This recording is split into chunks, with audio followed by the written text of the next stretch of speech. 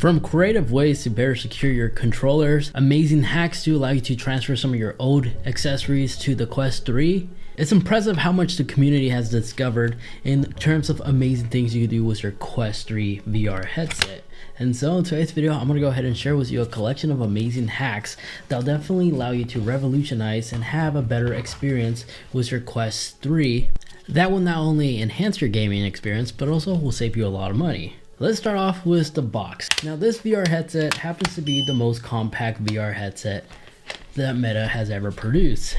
Thanks to that, the box that it comes with originally can make a great substitute if you just hold on to this and make it your primary travel case of choice, which is actually more compact than the official one from Meta.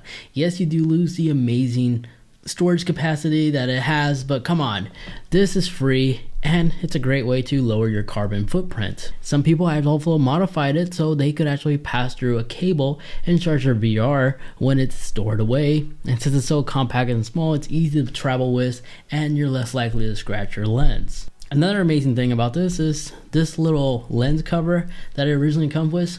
Don't throw this piece away, because unless you already have one, but most users, this is a great substitute. If you still haven't yet picked up a lens cover, this will protect your VR headset, protect it from any scratches or foreign objects come in contact with if it's stored away in your backpack.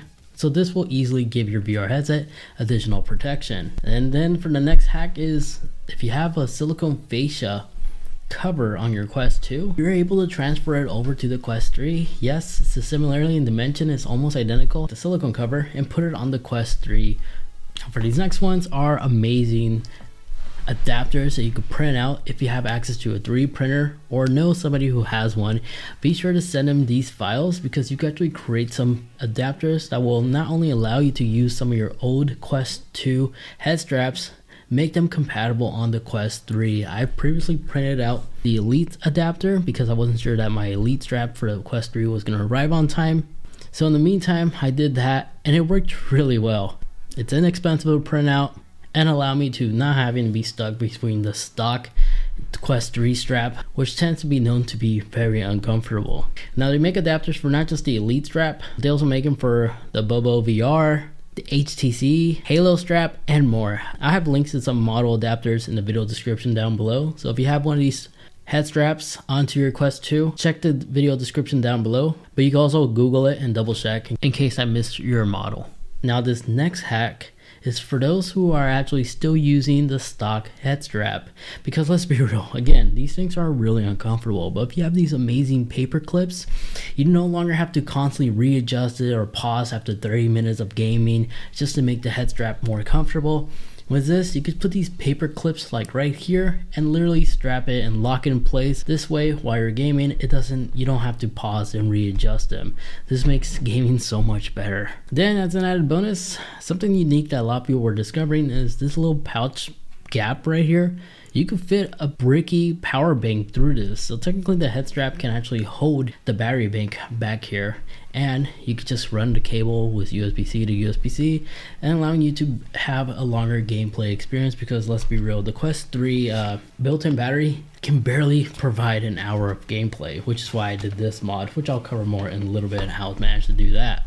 But if you do have access to a 3D printer, you can always just 3D print these amazing adapters, which works extremely similar. Also linked in the description down below. Now back to my modification, my hack that I decided doing. So I have the BoboVR for the Quest 2. I have purchased the adapter, but it's in back order and won't be available until early November. At least that's what my ETA shipping date is. So if you haven't yet picked up an adapter, but you still want to play VR longer than an hour comfortably, and you like to utilize these amazing like magnetic battery adapters, as you see I just did there, the BoboVR head strap, the Halo strap, it's only connected to 3 screws. When you remove this part right here literally just pops out. Just remove the cable from its little feeding harness that it has going on. Use something like a hot glue gun, or if you like to make this into a permanent solution, you can always use a proxy. Personal preference, I used a hot glue gun because Once that adapter arrives, I would like to quickly be able to remove this and put it on back to the halo strap originally, screw it back on with the new housing for the kit adapter for the Quest 3. So that's why I did this. I decided to go in with the hot glue method. Again, you're free to choose whichever method you'd like to. I know the hot glue method, it's gonna get undone over time easily, and I'm just gonna have to repeat the process, but as I'm literally shaking it right in front of you, this is not coming off and it's actually gonna stay. But again, like over a week or two, I'm gonna probably have to readjust it because it's hot glue. It's not a permanent solution. But this is a nice little hack you could do in the meantime. Now, if you don't have time for the adapter, there's also people on Reddit I've been seeing, they've been taking a heat gun and just warp the little clips around the Quest 3 to make it compatible. So if you like to do that, you're able to do this. Just keep in mind, once you do this process, it's kind of hard to reverse back to the Quest 2. So this is like almost like a one-time done type of mod. But if you're still trying to figure out efficient ways to maximize your battery life when gaming in VR, if you have one of these like portable power banks that you've been using on the Quest 1 all the way to the Quest 2 days, it's compatible to the Quest 3. Super easy and convenient. You just attach right here, but it doesn't really give you that much gameplay additional time, because realistically this gives me like about 15 minutes more of gameplay, 15 to 30 minutes I would say, which is not a lot compared to almost 2 hours with these things. And since it comes with 2, I'm easily able to hot swap it, as you just witnessed while gaming. But yeah, this Bobo thing is really cool. This BoboVR, I love these little power banks. And then if you're also like me, who are also on the same boat, because I'm waiting for my prescription lens to arrive, if you have like a broken pair of glasses, pop out the lens and use plumber putty or some type of clay-like material.